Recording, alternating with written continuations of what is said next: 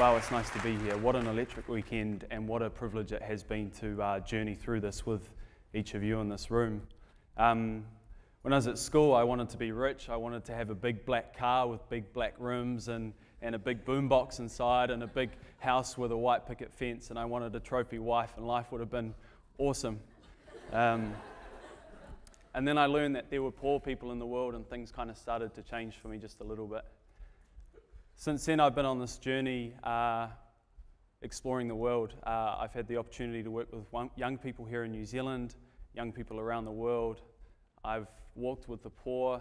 I've got a sense of what that feels like in its most extreme situations, and it's pretty full on. I started studying out of school at the University of Life. I worked for 4 years, and then I stumbled into a job with World Vision, which I'm currently doing today, and I love. And my days at the moment are spent getting alongside young Kiwi power movers, helping them to make power moves that will echo across our globe and create massive impact for the world's poor.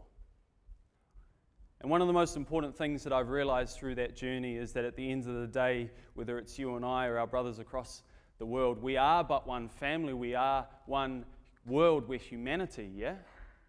We are all brothers and sisters, we're all connected through this common thing that is love. And as I think about the future, I think that hope is one of the most important things we can carry with us. But if we get serious for a second, where is hope to be found in a world when actually today, despite all of our advances and all of our progress, every 7 seconds we lose one of our brothers and sisters to this thing called hunger? Maybe hope is to be found in the fact that 20 years ago, that number equated to 40,000 a day. 20 years later, today, that number is nearly halved to 22,000. Maybe that's where hope lies. But behind these numbers and these statistics, it's important to recognize that these are all people.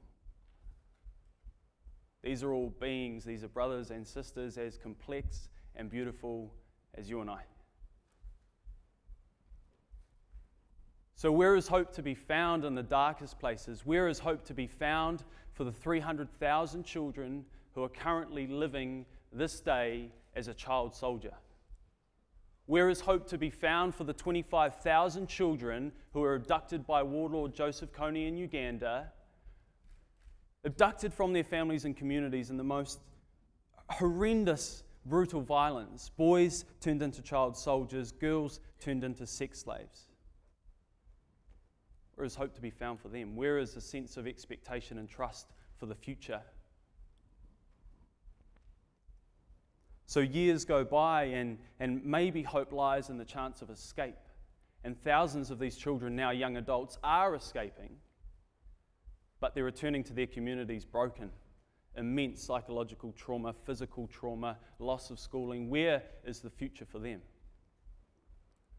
What gives me hope is knowing that even in these places, organisations like World Vision are working. There is a centre called the Gulu Centre which works on the initial rehabilitation and reintegration of former child soldiers, helping them deal with what they've gone through, helping them with livelihoods and income that will push them into the future. Maybe that is where hope lies. Maybe that in the darkest places is where hope can be found.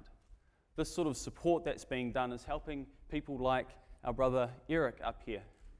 Eric's showing a picture, a timeline of his life. Above the line is hope and light, and below the line is despair. At the age of 5, he experienced pain when he lost a member of his family. And then later on it goes downhill again, and that's when he was abducted. And he journeys through life and he almost goes off the charts, but then he escapes. And then he marks today that he stands in a World Vision Rehabilitation Centre as his most hopeful, lightest part of his life yet, today, because of that. Now, I'm not trying to say that that comes down to any organisation. That's not what I believe it is. I believe that essence of life that he's talking about there is actually more than an organisation. It's a vision shared by a movement of people who choose to extend their love across oceans and continents to our brothers and sisters, to journey with them from the deepest, darkest places into light.